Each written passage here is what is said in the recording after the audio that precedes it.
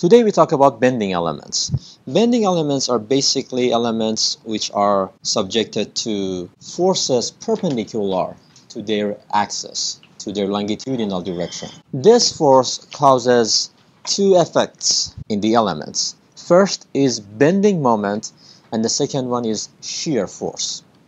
We study these two effects separately. In our lecture today, we focus on the bending moment and their effect with respect to the stress.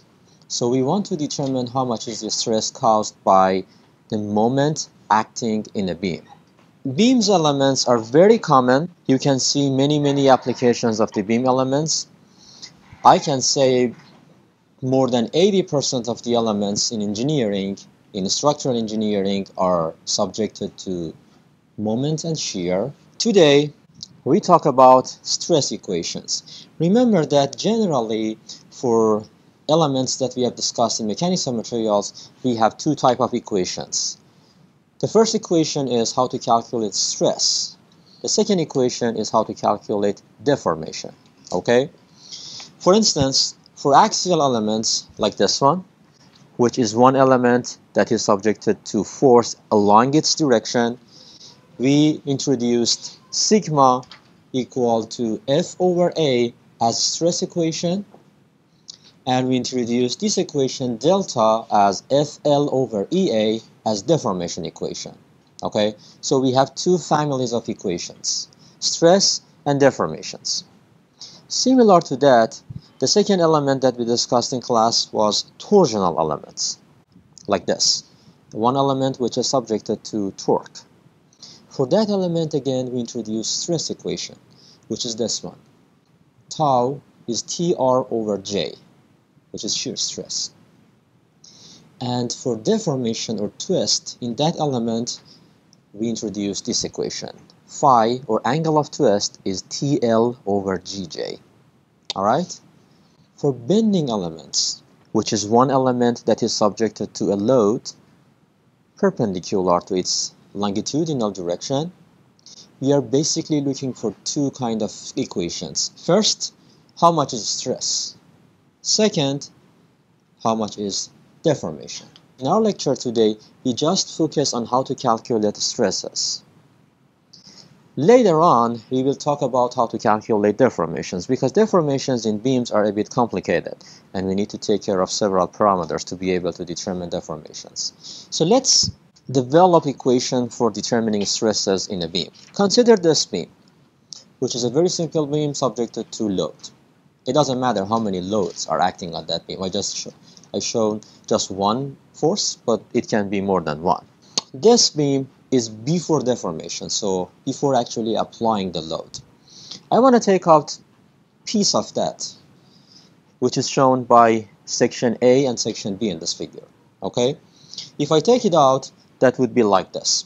The longitudinal axis of the beam is shown with the dashed yellow line, and we have two cut sections, cut section A and cut section B. These two cut sections are flat. We know that after applying the load, that beam deforms, that beam deflects, and it would be like that. And I will take out similar points, and this will be the deformed elements after applying the load. Okay? In the bottom part, we see that the longitudinal axis is deforming, as well as the top portion of the beam and the bottom portion of the beam. But there is one important fact here. If we compare the original shape with the deformed shape, let me highlight it here. Consider again these two elements. This is the deformed element. Top portion of the beam is subjected to compression, and the bottom portion of the beam is subjected to tension. And after deformation, I can make one assumption, and that is the curvature of this beam can be considered as a part of a circle at any small point. I can define a radius for that. Okay? So consider the radius of that circle, which is defined from centroid to the middle part of that beam, is shown by rho. Okay? Now, consider the original element, which is shown here, and I will show the deformed element on top of that. So this will be the deformed element. Alright? One important fact that we see here is the flat plane A or B remains flat after deformation. Is it clear? So look at that red line, BB or AA.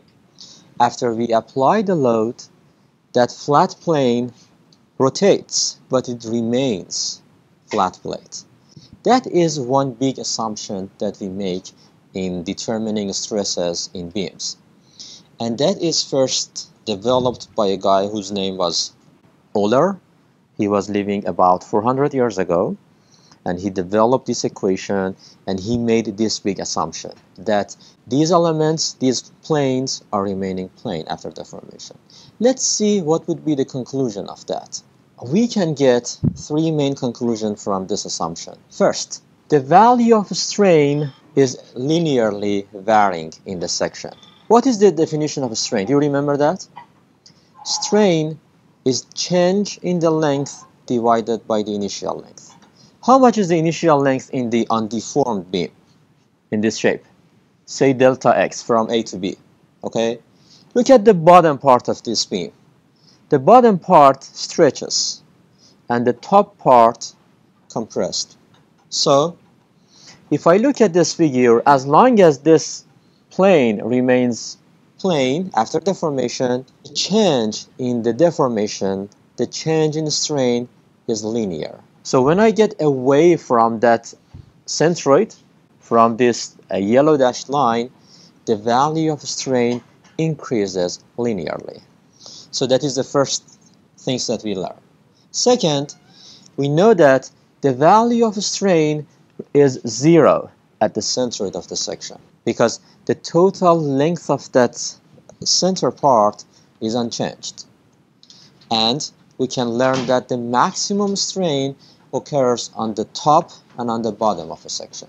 These are for strains.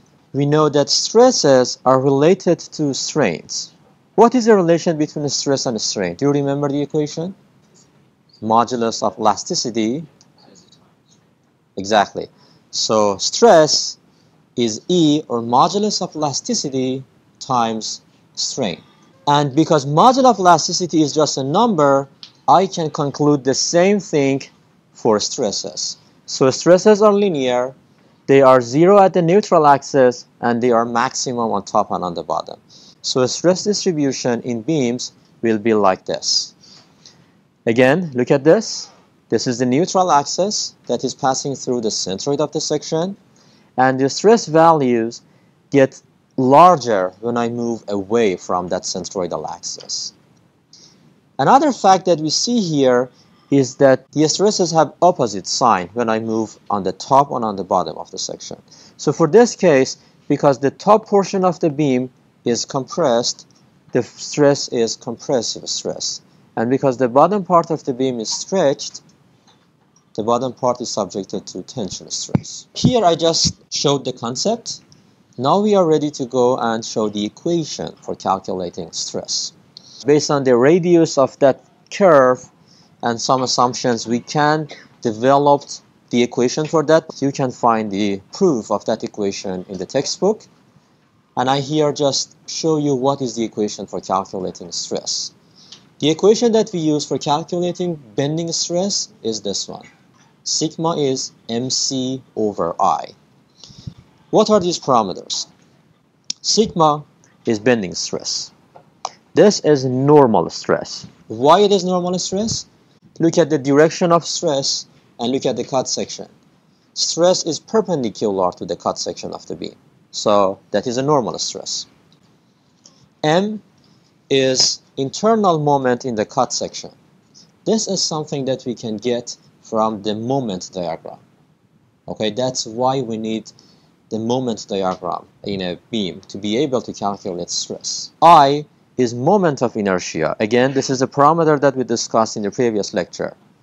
And lastly, C or Y is basically distance of the point at which the stress is evaluated from the neutral axis.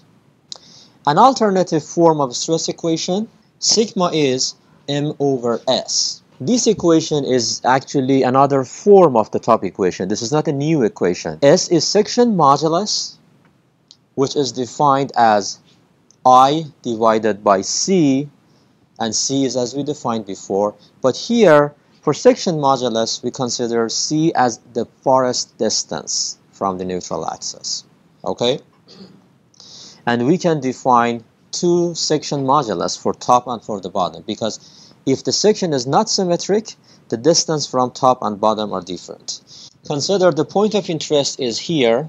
If we want to determine the value of stress at that point, I need to determine how much is distance of this point from the neutral axis, and this is what we call it y, or sometimes we call it c. C top and bottom are the largest distance from the top and the bottom of the section. So here is what we call it C bottom, and here we can show distance from the bottom. So C or Y is distance. We sometimes use C as the largest distance from centroid and Y as distance of the point at which we want to determine the stress from the neutral axis. Okay? One note which is important here. Y or C are distance of the point from the neutral axis, not from the centroid of the section. The last note, the top equation is general equation and the bottom one is a new form of that top equation. This one actually gives you the maximum stress, which is on the top or on the bottom.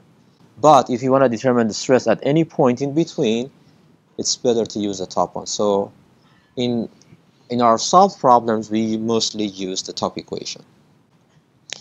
All right.